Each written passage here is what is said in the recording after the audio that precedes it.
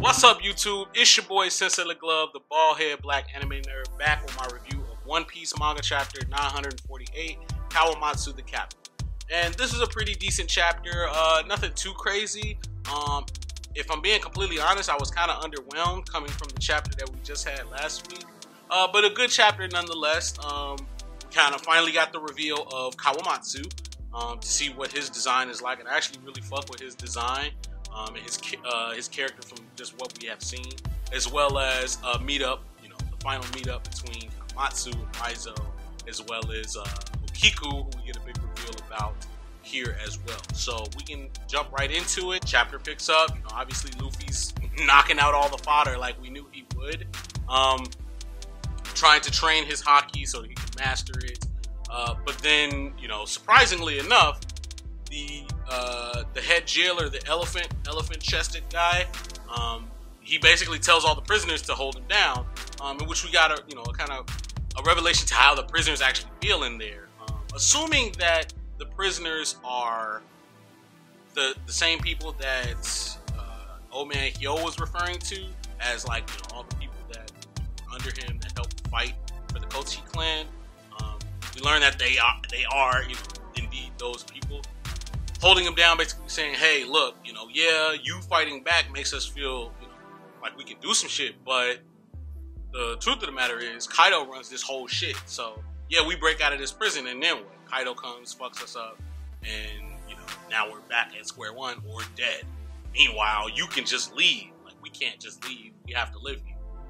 So that was an interesting take on it, to see that they were going to go in that direction, which kind of leads more to the whole Luffy, Luffy's now tasked with gaining their trust, getting them to understand, believe in him, that he's the guy who's going to take down Kaido. And, because no one knows that everybody is actually back in here, it was made imperative that needed to be stated.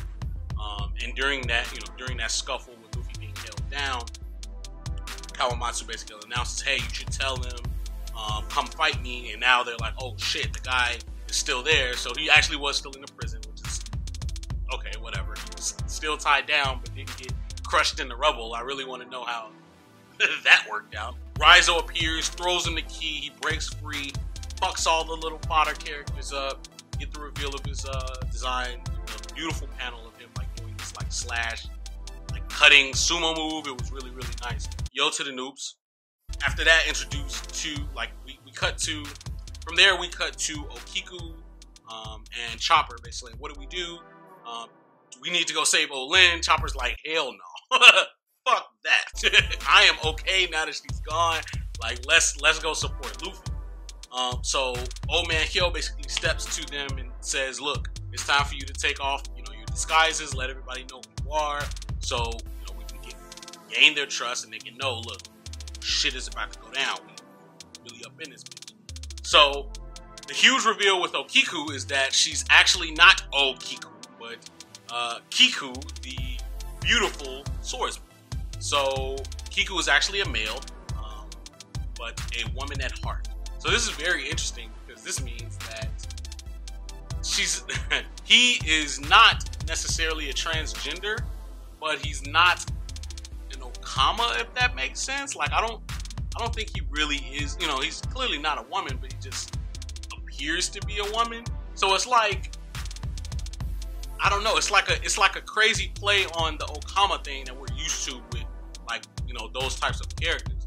So it's almost like Oda knows it's 2019 and he needs to pander to the LGBTQ community, which was great. So shouts out to Oda for staying up to date on the shits and knowing what people would want to see. But in the reveal that Kiku is actually a man and not a woman, that is inadvertently another L for Sanji. The man cannot catch a W to save his fucking life. He just got an L and wasn't even on screen. How? At this point, Sanji is a fucking meme. He just can't win. He literally cannot win. And it's sickening at this point. Oda, if you you watch these videos, which I highly doubt you do, but if by the grace of God you do watch these videos, stop trolling Sanji, bro. Like, come on, man. Like, come on. He's gonna be pissed. Later on down the line, when it's revealed that this is actually a guy, Sanji's gonna think back to the moment at the graveyard where he's swooning over her, saying like, hey, you know, maybe you love me after we beat up all these guys, all this other stuff. So yeah, it was definitely intense. Raizo takes off his mask, you can see Raizo at full. But I noticed that they said that Raizo was Fuku somebody. I'm assuming that that person is from the Oniwaban, because the Oniwaban is the only other place I remember seeing like a ninja. If not, I'm interested to find out who this person is, and I wonder if they're gonna have like a big fight later on, because they were basically saying Raizo was this Fuku person's rival. So that was actually interesting. And then seeing everybody, lastly, they basically like, well, who's Luffy Taro? With Chopper standing there as well, like in his muscle form, but they ignored Chopper. Like, come on, man, don't hold my nigga Chopper, bro. He's still that nigga.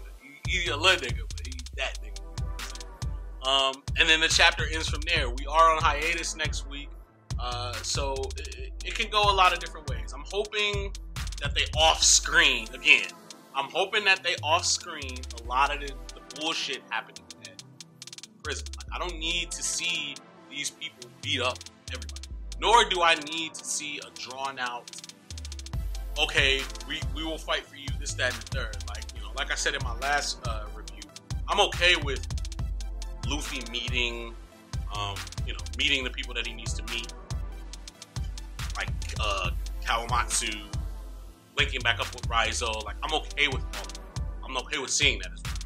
But I don't need to see him beat up all these fodder. Like, we know he can do it. I don't need to see him, you know, running through the prison, rallying up the troops. Like, just give me, like, where's Killer and Kid? Like, where are they? Did they escape again? Like, what's going on with them? Give me some of that. If not, take me back to Law versus Hawkins. Like, I need to see what is going on with the rest of, you know what I mean? I want to know who got captured, what's happening during all this. So we'll see kind of where it goes. Overall, I'll probably get this chapter like a 3.5 out of 5, maybe a 4 out of 5. It wasn't too action packed. Like I said, the reveal of Kawamatsu was a little underwhelming, but I still like this character enough. I expected it to actually be a fishman, so I do applaud Oda for, you know, subverting my expectations and actually creating a Kappa, yo, to the noobs, instead of just making him a fishman. So I do applaud him for that. I do applaud him for the Kiku reveal as well. So, you know, overall it was a solid chapter. Like, comment, subscribe, guys. Fuck with your boy Sensei Lick Love. Follow me on Twitter and Instagram at Sensei Lick Love, as well as follow our podcast, Worst Generation Podcast. We are on Apple Podcasts, Spotify, and Google Play. We have about 15 episodes up or so. So yeah, check us out. We got a lot of decent content out there. I'll be dropping some of our content on the channel as well. So subscribe. You can also leave voice messages there for myself or for the podcast. Basically, you know, letting us know kind of what you want to talk about or how you feel about some of the topics we talk about. If you guys hop in, we'd love to hear what you have to say. We'd love to have you on the show if you want to hop in. So let us know. Like, comment, subscribe. Other than that, Sensei Lick Love.